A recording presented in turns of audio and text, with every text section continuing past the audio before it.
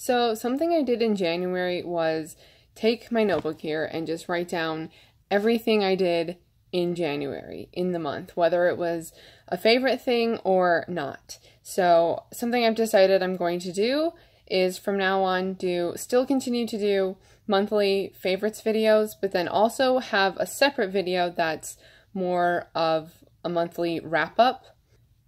That way I can talk about things that I either had really negative thoughts on or just meh, iffy feelings on, or if I haven't quite gathered all my thoughts or figured out the way I feel about something or think about something, then I can also mention it in that kind of video. I think there were points last year where I wanted to mention something because I liked it, and because there wasn't like a separate video I was mentioning it in, I ended up putting it in my monthly favorites video. And I want my favorites videos to be more of a reflection of actual favorite things for me, whether it be new to me or just like an old favorite or something that I was familiar with and now has become a favorite. So this is going to be my January favorites, and then probably right after this I'll just end up filming about what the other things are from January that I experienced in some way. So first I'm going to start with something that doesn't really, it sort of has to do with film, it has to do with film, but it doesn't really fit into like the movie category, and that is the Criterion Channel charter subscription service that is now available. So if for some reason you don't know, the Criterion Collection is going to have their own streaming service. It's going to be called the Criterion Channel, and it launches April 8th. What a day. I'm pretty sure April 8th. I mean, that's a date that sticks out in my head anyway, because that's like the day that Twin Peaks aired, but then also it's the day that EXO debuted, so it's just like a great day overall. This year, a lot's happening for April 8th. So until the day, that's the day that the Criterion Channel officially launches. So until that day, you can become a charter subscriber, which involves other perks, and so far they have a movie of the week. So it's now officially today, the second week has started. So the first film that was like available was Mikey and Nikki from 1976, directed by Elaine May. And you were able to watch the film and also watch the supplements. I'm pretty sure it was everything that's like available on the physical disc, except for the audio commentary, unless for some reason I didn't see that option. And obviously you don't get what's in the booklet. Now the second like film of the week has gone up, and it's Chungking Express. I'm pretty sure that's what it's called, but for some reason that sounds off. Directed by Won Kar-wai, something like that. Oh my god, I'm so sorry, I don't know. But it's a film that I've heard great things about, and I'm pretty sure it's out of print from Criterion, and now I can watch it, so that's really cool. I'm just like really excited to see what is going to happen with the Criterion Channel charter subscription, but then also when the channel officially launches, it'll just be really exciting. And it's pretty quick that they're able to get this just moving so quickly, and almost at a time where, I mean, when did they officially, at like October maybe, they officially announced that Film Shrek wasn't going to be a thing anymore, and then there was like the rest of November to finish watching things if you had more things to watch, which everyone was really like trying to pile in as much as possible. I personally didn't have Film Shrek. I really wanted it. It just was, it's just something that I guess I had to like pull the trigger on, but it's not a thing anymore. But now Criterion Channel's happening, and I don't think I really had to get it though, for reasons that I'm not going to get into because it kind of doesn't have to do with me. That probably sounded confusing, but I probably am going to have it available to me anyway for certain reasons. But I don't even know if I've mentioned it before. So now I feel kind of weird if I have mentioned it before, and now I'm like being all secretive and weird about it. Okay, so I think that's all I have to say about the Criterion Channel subscription stuff. So next I keep looking down at my notebook, by the way. Next, I will talk about some movies that I've been watching. The first film that I watched in 2019 is Breathless from 1960, directed by Jean-Luc Godard. And this is just like a film I've seen so many times. I was, at the time, at the beginning of the new year, I was thinking about the French New Wave because my cousin is taking French this semester, or like this term, however her school does it, but I don't know if it's something that she's going to continue with after this semester or whatever, or if it's just going to be like a one-time thing. I don't know. Anyway, my cousin is taking French, and she's been like really getting into French things. So I did two things for her for Christmas. Because I didn't give her anything like physically, I made her a playlist on Spotify. It's called A Playlist for Taylor. It's extremely long. It's like 200 and something songs, like 250 maybe. I have no idea. I took so much time working on it, but I'm really proud of it. Even if it was like a playlist for myself, like I listen to it all the time, and it's something that I made for my cousin. I mean, obviously it's a lot of my music taste, but I'm really proud of it. Like it transitions really well, like from song to song. That's what took me the longest time, because it had to like, the song had to sound good after the other song, and then the next song has to sound good after that. I put a lot of effort into it. So anyway, it's a mix of songs that are in English, songs that are in Korean, songs that are in French, songs that are instrumental or classical. Yeah. If you want to check it out, I'll leave it in the description. It's on Spotify. It's called A Playlist for Taylor. So that was one thing that I like did for her for Christmas. And then I also shared a French film with her through like Google Drive. And I was looking at my films, my French films, that I had available on DVD.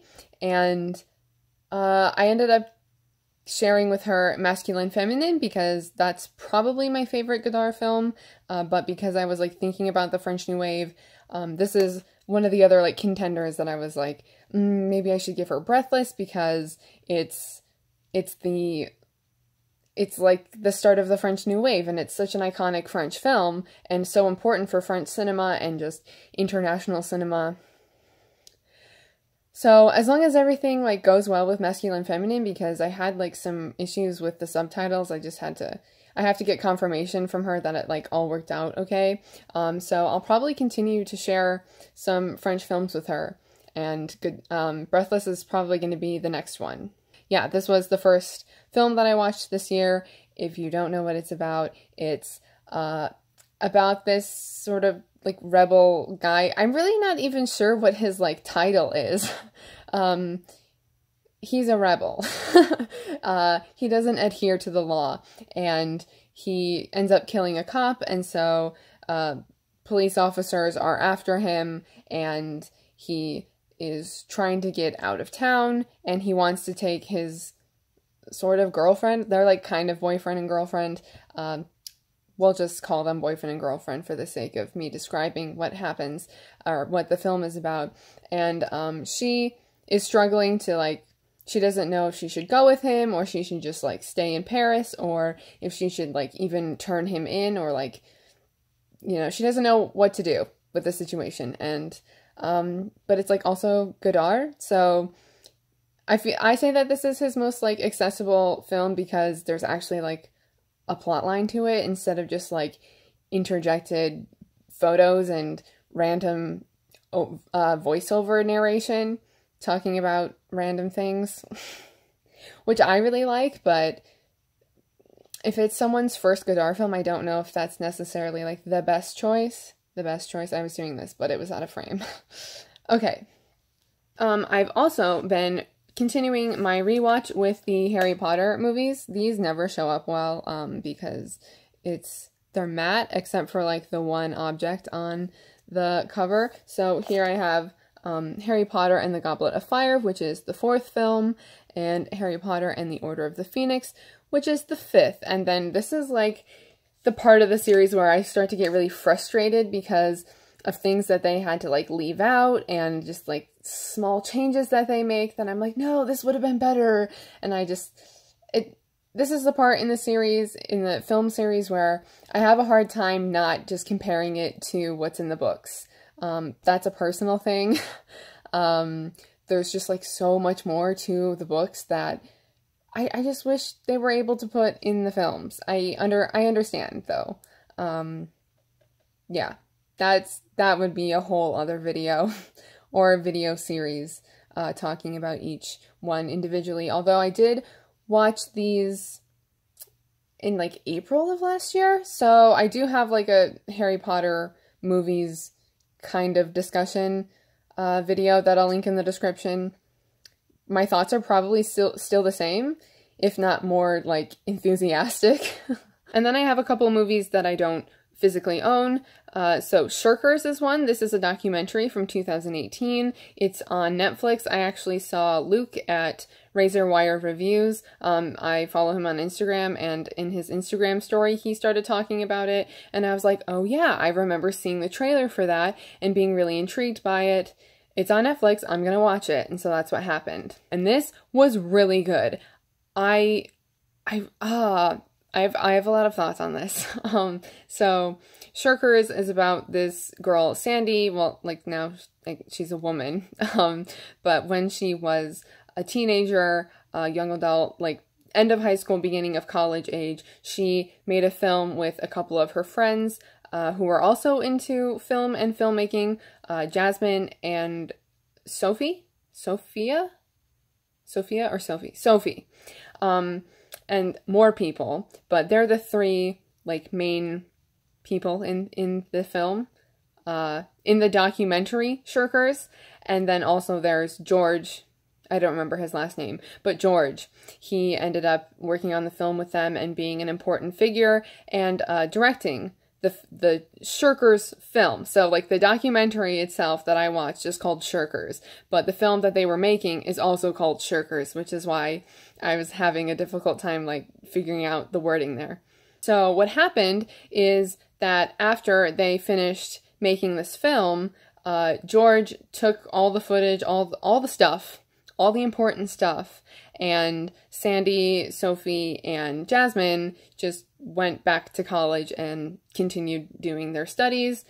And then they like basically never heard back from George, and he just took their film. They filmed in Singapore. Yeah, I don't know, that was just a random, that was just random information that I decided to tell you at this time.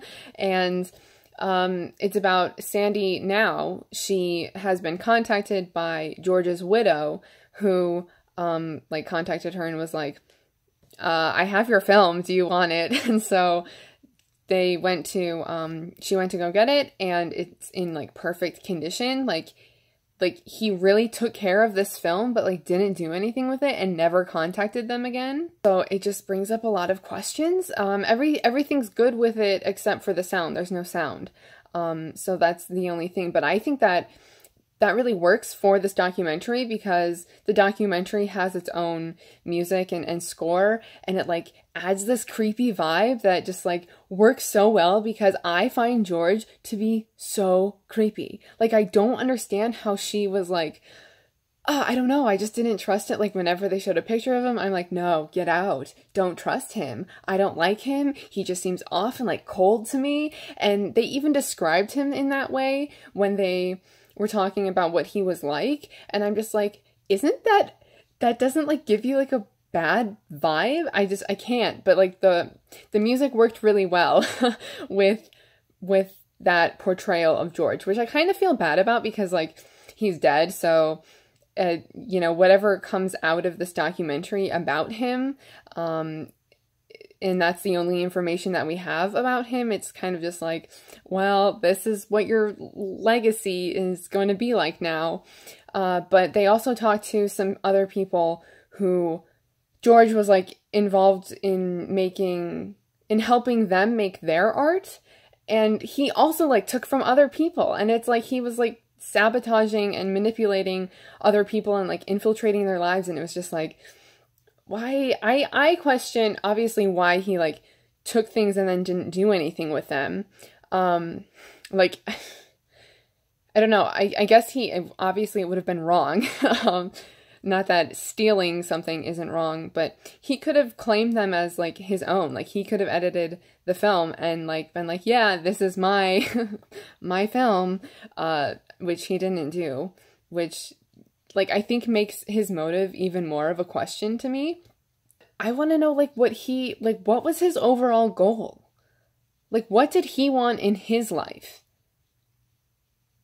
Okay, and then also, I'm trying to remember, like, what I wrote in my, Instagram description when I posted, about the film. I really like the way the film that she made, like, Sandi's film is it's so cool looking, and I just want to see, like, a compilation of all the footage that they have. I want to see the film just, like, without the sound. I guess if they have, like, all the film, if everything's fine, but they don't have sound, I still want to see it. I still want to see it, because it seems quirky and, like, weird and kind of Lynchian in a way. Yeah, so sort of like Lynchian, but it's also, like, really bright colors, and I don't know, I was really intrigued and I liked it, and, I mean, I didn't even see it in full context. It was just interspersed in these random times in the documentary. I have to move on to the next film, though. So, oh, yes, Frances from 1982. I'm pretty sure this was a TV movie. I don't know who the director is off the top of my head, but this is about Frances Farmer, and Jessica Lange plays Frances Farmer, who was a Hollywood actress, or at least she wanted to be an actress, but realized that Hollywood at the time, it wasn't really about acting, it was about making stars and the star system, and sort of doing this, like, cookie cutter, like, factory kind of production of filmmaking, not really being an art. And Frances really wanted to act, and so basically she acted out against Hollywood and figures in Hollywood. She didn't show up a lot. She ended up going into the theater for a while, and even though she had a contract, I think, with Paramount, she didn't do anything, after some time. She did have a few projects. I mean, if you look at her IMDb page, there's maybe, like, 10 things listed there. Yeah, I don't know, 10, 15 or something like that. All pretty small things and, like, classic films that I haven't really heard of before, except for a few. I would say she really only has, like, 3 big pictures, and they don't even, like, stand out amongst all the other classic film there is. But because she didn't give in to Hollywood, basically, they made her out to look crazy, and I mean that in the real sense of the word. They made her, I mean, yes, she drank, but they made her out to be, like, a true alcoholic, and, like, something was actually wrong with her brain, so she was sent multiple times to a mental institution, mental hospital. I'm really not sure what the exact wording should be here, because especially, I'm thinking about the images from the film, and it just gets progressively worse. Like, the first time she's there, she is, like, in a room by herself. It's all very, like, white. There's a window, and they seem to be sort of taking care of her, or at least being aware of the fact that she's, like, a human being. And then the next time she's in a room, and they're just, like, disconnected to her, and then it gets worse and worse. The last time you see her in a mental institution, she's in this room that's crowded with all these beds and all these women, and they're like half naked, if not completely naked, and I'm just picturing, like, just hair and, like, feces and just grossness, and she's, like, in one of the straitjackets, and she's it's awful. And to know that it's all based on a true story. I have read things about Frances Farmer before, and then this film just sort of helped me to remember those things that I had previously read. Like, she was, like, raped because she was a movie star, and she was, like, essentially chained, and so she couldn't, like, defend herself.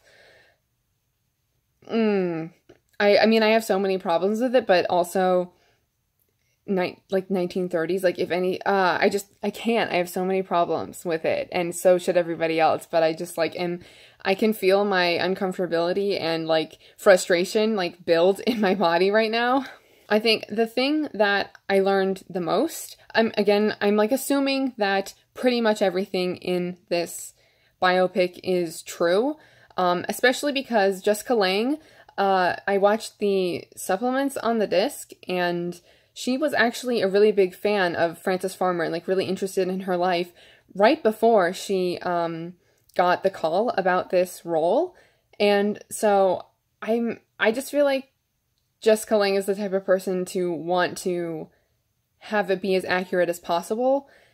And so she could also bring in that knowledge that she knows about Frances Farmer into the role, which she was great.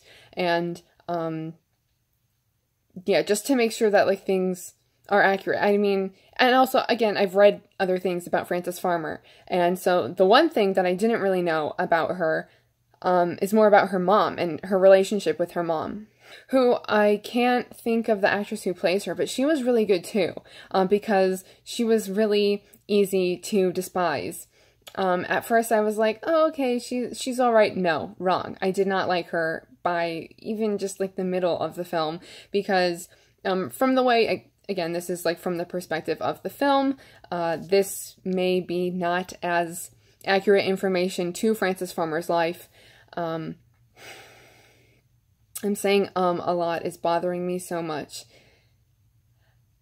Frances's mom, from what it seemed like, wanted to be an actress, or at least a star, and fame and attention in that way, in the way that Frances doesn't want. And there's a scene where Frances comes back from asking her dad for advice, and she comes back to her mom at home and is like, I've decided I'm not going back to Hollywood. I don't want that. They mistreat me. And this is after she's already been in the mental institution at least once, and her mom knows about her mistreatment there. And then her mom comes from upstairs. And so there's this like power positioning happening. Her mom is like a few stairs higher than her. And then her mom gets really angry at her and is like, well, Frances, you must be crazy for not wanting that. Your agent just called and he's going to stop by tomorrow, and you are going to take some roles and you're going to be a huge Hollywood star and all of this. And Frances is like, no, did you not just hear what I said? I don't want any of that. And then she gets like really angry at her. And again, she's like, my hands are people now.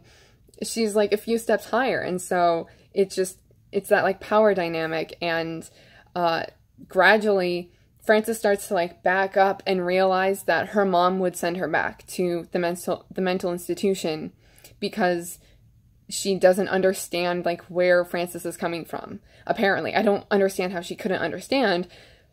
But yeah, that's something that like frustrated me a lot. But there's a line that Jessica Lange as Frances says, and that's, "You really would send me back." And I just that's a good memorable moment from the film. And I forgot what it's called, but I know that Frances Farmer wrote a memoir or an autobiography at some point in her life. Yeah, I can't remember what it's called, but I've constantly looked for it, and it's out of print, I'm pretty sure, so you'd have to find it used, and I haven't been able to find a good copy available that wasn't a ridiculous price. So now that I'm thinking about it, I'm gonna like look for it again, or maybe if it's somehow like maybe has an audiobook, or I can find like a PDF file online or something like that. Yes. So I was gonna say something else and then I forgot. Oh, I'm glad it seems like she was able to move on with her life from all the hardships and like terrible things that she went through, especially when she had such little control, because she was no longer, she was like admitted as no longer like fit to think for herself anymore. So she was like under guardianship of her mom, even as an adult. Yeah, okay. I think that's it in terms of like films and stuff. And now I just have a bunch of music. I don't have any books that are favorites, but I have been reading. And so I'm going to start with the non-K-pop things. So that would be Bring Me the Horizon. They have a new album called Ammo. It's so good. I'm not sure what my favorite songs are. Maybe like heavy metal and one more that like for some... Oh, Medicine. That one's so good too. That was like a single they released beforehand, like almost right before the album dropped. Bring Me the Horizon. I love them. I've been listening to them since I was in like 7th or 8th grade, like, and that's a long time. And I love their sound change. Like I'm down with their progression and like them just doing the music that they want to do. And then the Maine, that's my favorite band actually.